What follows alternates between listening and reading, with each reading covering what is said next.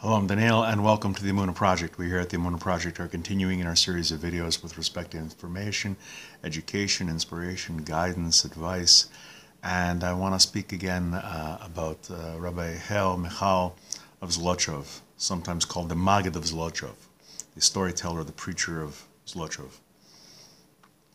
And his disciples asked the Maggid of Zlotchov, in the Torah, in Genesis chapter 26, verse 5, we read that our father, Abraham, kept all the laws, all the statutes, all the mitzvahs.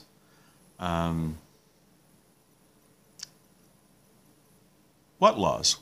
What mitzvahs? What commandments? What statutes?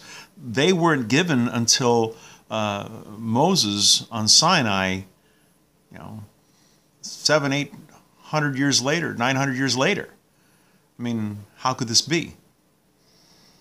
And the Maggid of Zlotchov nodded and smiled, and he said to them, all that is needed, he said to them, all that is needed is to love God, to love the Creator.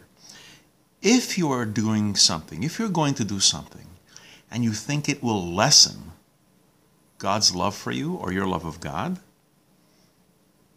then it's sinful. You have to avoid it.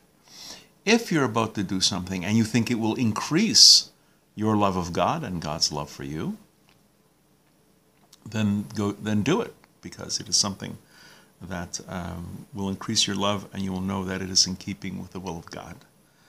That's what Abraham did. That's what Avram Avinu did. By keeping all the laws, he instinctively knew what would increase his love for God and what would decrease his love for God. And those were consistent with the commandments which were given in full to Moses, our teacher, Moshe Rabbeinu, at Sinai. We're going to be doing more videos along these lines. I'm going to be doing a few more stories about the Maggid of Zlotchov. In his young days, very poor, but in his older days, a great preacher, a great storyteller, and a great leader of the Hasidic movement in the early days. We're going to be doing more videos along these lines. Please come back, please watch, please learn. And until next time, on behalf of the Emunah Project, I'm Daniel, and thank you too much.